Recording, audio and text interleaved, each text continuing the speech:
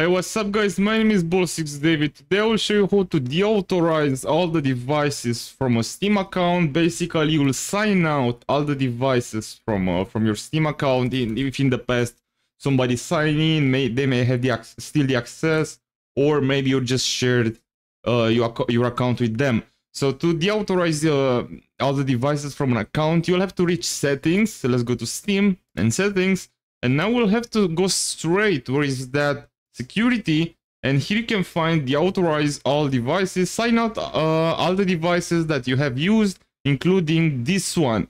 So if you'll press on this, and now you'll have also a button here, deauthorize all devices, and let's see what it says. You can use Steam Guard on the Steam mobile app to view details about the devices that you have authorized to access your Steam account, and log out any device that you have no longer trust. Click below to log out all computers or devices that you have used, including this one. If you'll press on this one and press proceed, now I will have to sign again because I deauthorized all the devices, including the computer that I am using right now. So let's try to sign in again. And right now nobody should be logging into my account anymore. Let me just check my my email because I received a code to sign in. Where is that? Okay, found it, to RTF7, and that should be it. And now I am logging on my Steam account only from this computer.